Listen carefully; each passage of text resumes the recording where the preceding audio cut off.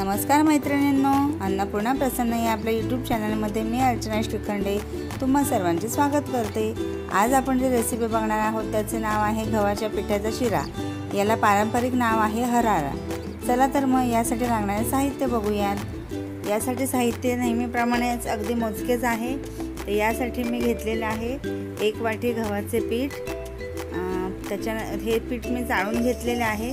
त्याचप्रमाणे पाऊण वाटी साखर तुम्ही तुमच्या आवडीनुसार घेऊ शकता।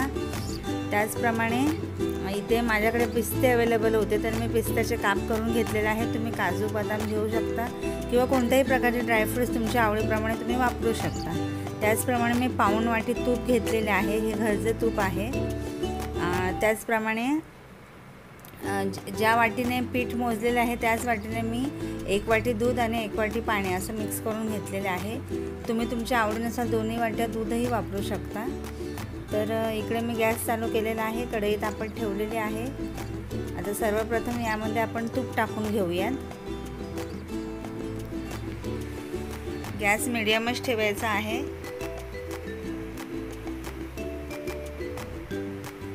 त्यानंतर हे तूप आपले थोडेसे वितळले की यामध्ये आपण हळूहळू गव्हाचे पीठ मिक्स करून घेणार आहोत। तर तुम्ही पाहू शकता तूप वितळायला लागलेले आहे। आता यामध्ये आपण हळूहळू गव्हाचे पीठ मिक्स करूया आणि लगेच त्याला हलवून घ्यायचे आहे, जेणेकरून त्याच्या गाठी किंवा गुठळ्या राहणार नाही। हे पहा, अशा पद्धतीने आता हे हळूहळू मी पीठ मिक्स करून घेते, याच्या गाठी सोडवून घेते। तर हे पहा मैत्रिणींनो, अशा रीतीने मी यामध्ये पीठ मिक्स करून घेतलेले आहे। यातल्या गाठी फोडून घेतलेल्या आहेत। मंद आचेवरच याला भाजायचे आहे। याला भाजण्यासाठी थोडा वेळ जास्त लागतो, परंतु हा शिरा अगदी अप्रतिम लागतो आणि हा पौष्टिकही आहे। यामध्ये तुम्ही साखरेच्या ऐवजी गुळाचाही वापर करू शकता। आता स्लो गॅसवर याला थोडे अजून भाजून घेऊयात।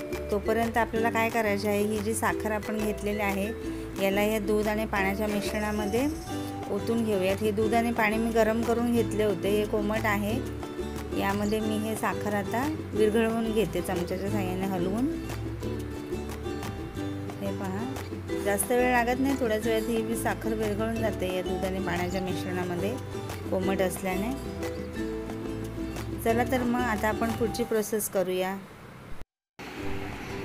तर हे पहा, अशा पद्धतीने आपले हे मिश्रण आता तयार झालेले आहे।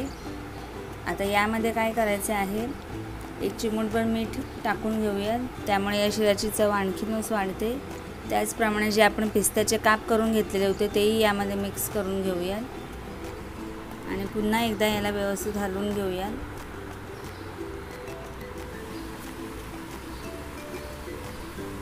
अशा पद्धतीने आता यामध्ये हे जे आपले दूध पाणी आहे आणि साखरेचे मिश्रण हे यामध्ये थोडे थोडे करत मिक्स करायचे आहे।